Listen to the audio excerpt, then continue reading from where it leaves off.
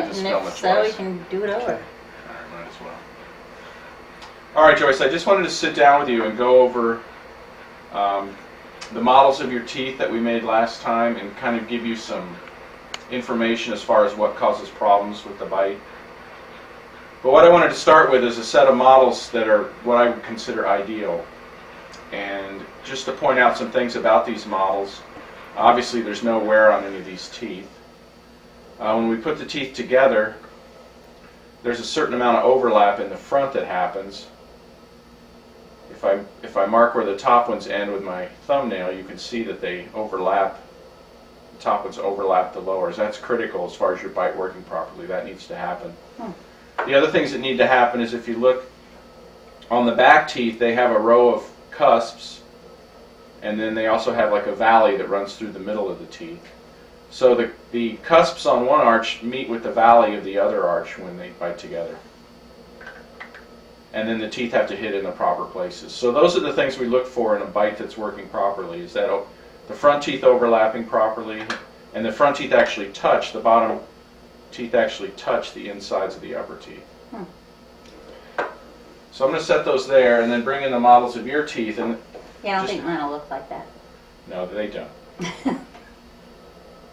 So if you look at yours, you can see right away that you've got a lot of wear on your front teeth. I mean, you've worn all that tooth structure off on your front teeth.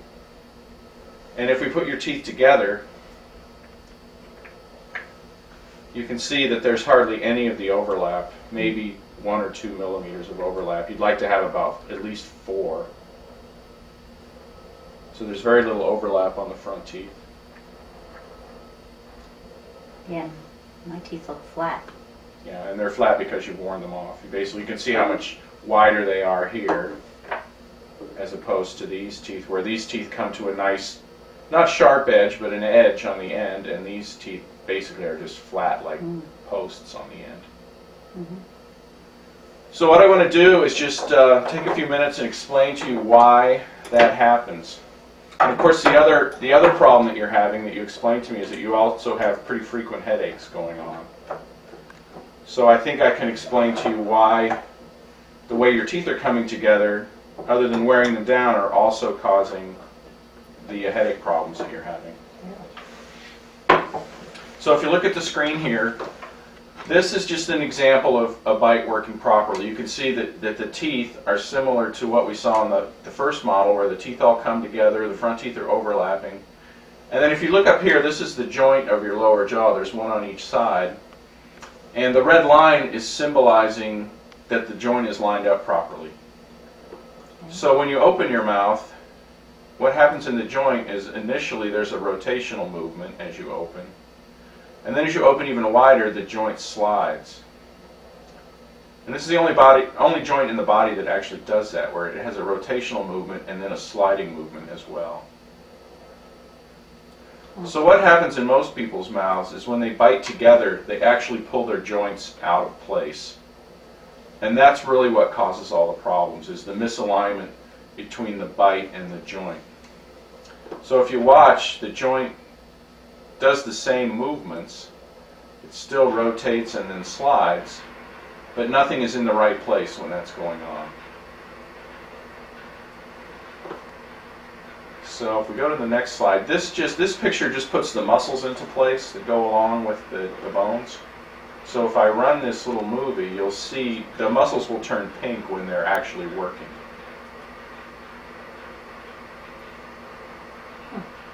And that's an ideal movement. Again, everything's lined up properly, the teeth are lined up properly, the joints lined up, and the muscles are just working as they should to open and close your mouth.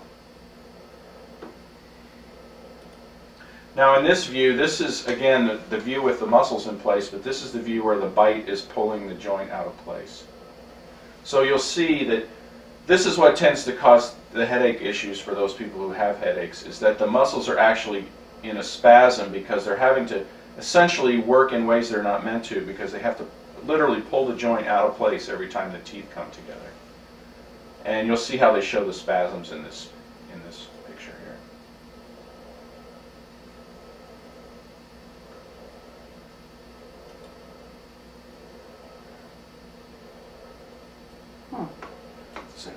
So there are a number of different muscles at work here, which can cause headache issues, neck ache issues, shoulder issues by all those muscles really having to work overtime, and it's kind of a chain reaction. As one muscle starts working overtime, then another muscle might start picking up the slack for that one. So that's why even people can have pain into their neck and shoulders that is caused by their bite issues. A chain reaction.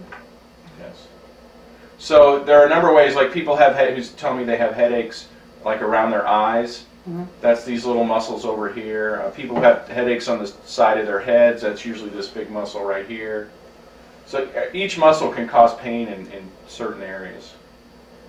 So it's not necessarily, that's why the patterns of headaches can be so different, because it can be different muscles that are causing the pain. Yeah, see that. And this is just a comparison again of the two different bites. Especially in someone like you where you have all this wear, I mean, your muscles are really working hard to wear your teeth down like that. So that explains why, you know, you do have problems with headaches. Yeah, it's got to be a lot of pressure to create that flatness. Yeah, it sure does. So what would happen if we could put your joint where it really belongs? And that's what we can show you here. So if we could take your lower jaw and actually put your joint back where it belongs, you can see now the joint's lined up, but now your teeth don't line up. And this is what sets up the problems right here, is that your brain isn't going to really let you crash into those back teeth all day long.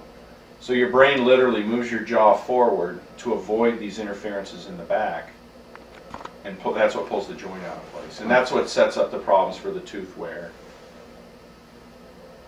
So there's a lot of different ways people will deal with this issue. One way is they'll literally grind their back teeth down. You know, they'll grind their back teeth down. A lot of people will break back teeth. You know, all of a sudden they'll just break a piece of tooth off of their back tooth. And again, that's because the teeth just aren't lining up properly. Mm-hmm. But most people, what they'll do is they'll actually move forward to avoid those interferences in the back, which is really what you've done. So what happens first is you wear the longest tooth down first, which is your canine. And then as your canine gets shorter, then you start wearing your front teeth down. And then once your front teeth are worn down enough, then you start wearing the back teeth down. And that's really where you are. You've worn enough of your front teeth down that you're literally starting to wear these back ones down now, because you've gotten these front ones so short.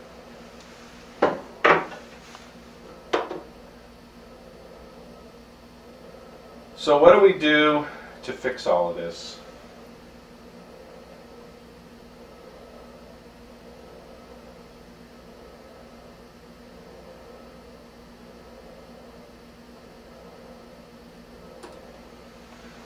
So what we want to do when we treat you is we want to have, when you bite together, you know, here's the condition where you're biting together and your joint's out of place.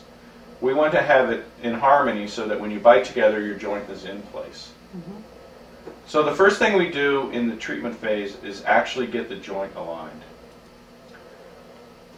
And the way we do that is we actually have an appliance that we put on your upper teeth, piece of plastic, and this becomes your new bite. Now you have to wear this appliance 24 hours a day. And then what we do is we go through a process of adjusting it, usually on a weekly basis. And as we adjust that bite on that appliance, we can slowly get your joints to find the place of harmony that they really want to be in. And so that's the initial part of the treatment. So once we get your joints lined up, then we can figure out what to do with your bite. Because once the joints are lined up, you know, you're going to have something like this that we saw before. You know, the joints are going to be in the right place, but now when you bite together, your teeth aren't going to be hitting properly. Mm-hmm. And so then we can figure out what we have to do to the teeth in order to get back to the original picture that we saw where the teeth and the joint are all in harmony together. So what we did the other day when we were doing our bite study is just in a matter of a few minutes, having you bite on that piece of plastic the other day, we tried to settle your joints as much as we possibly could. And you can see in those front teeth there that there's actually a gap now between your front teeth. And so this was just an initial study to see perhaps where your jaw may move to once we line the joints up. Mm-hmm. So you can see how we got a little bit of movement there the other day where those front teeth don't come together anymore. And that's essentially what's going on in your mouth. So once we go through the initial process of getting the joints lined up, that's the part where the muscles will start to relax and your headaches will start to go away, because the joint will start to find its home where it really belongs, and then the muscles will start to find their harmony because they're not having to pull the joint out of place all the time. Okay. So that's kind of an overview of everything that's going on, and the next step, you know, if you prefer to move on, would be to get you in the appliance and start the process of aligning the lower jaw. Okay.